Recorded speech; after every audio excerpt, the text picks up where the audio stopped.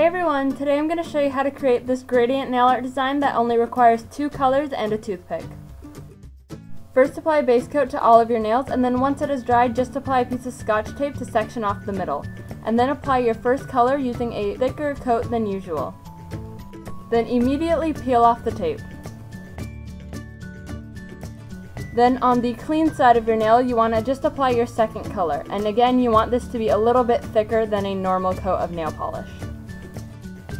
And then using a toothpick, I am just creating little lines going from the left to right and right to left.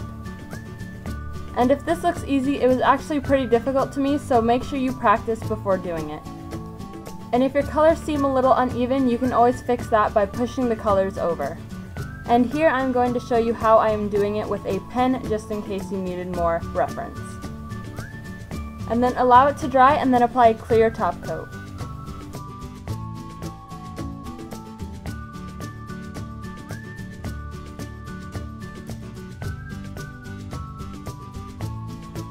And that's it. Thank you so much for watching. Please don't forget to subscribe if you haven't already and follow me on Instagram for more updates. Bye!